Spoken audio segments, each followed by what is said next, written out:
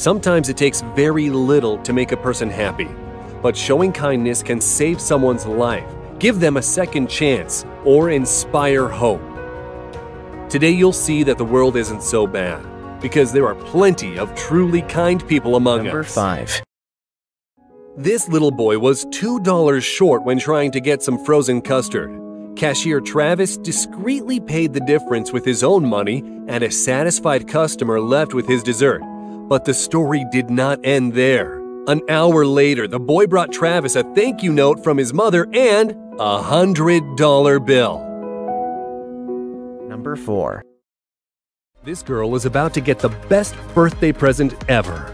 She is about to learn that she is about to be adopted, along with her brother and sister. I'm going to be adopted?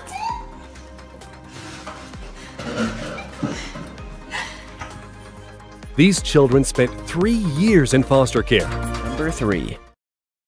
And this gentle old man is giving water to a dog right from his palms. He fills his hands with water from a tap inaccessible to the dog. Number 2.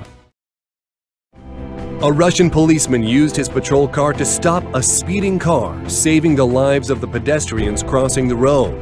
It is a good thing that it only took him just seconds to act. Even though some people were a little banged up, no one was injured.